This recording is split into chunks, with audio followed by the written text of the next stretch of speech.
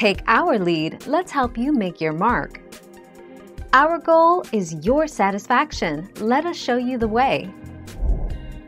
Full-grown succulents don't actually like to be misted. They thrive in arid climates, so when you mist them, you are changing the humidity around the plant. This can lead to rot as well. Use misting for propagation babes to lightly provide water to their delicate little roots.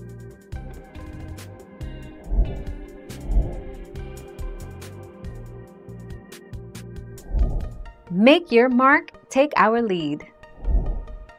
Many home growers have unknowingly caused damage to plants when watering cacti and succulents with tap water.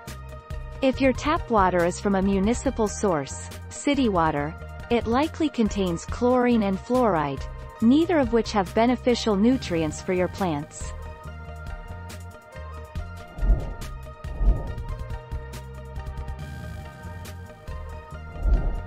Take our lead.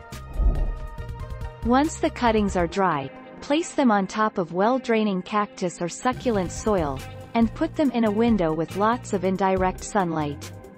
Water only if leaves appear really dry.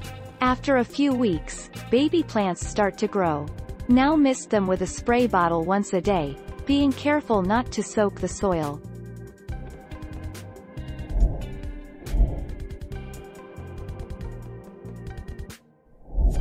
Let's help you make your mark. The main purpose of placing pebbles on the bottom of the potted succulent plant is to enhance drainage. Succulents and cacti naturally grow in sandy soils that drain quickly. Succulent roots should never be left in wet soil. The rocks help move water through the soil to prevent the roots from rotting. Thank you for watching. Please subscribe and hit the bell notification.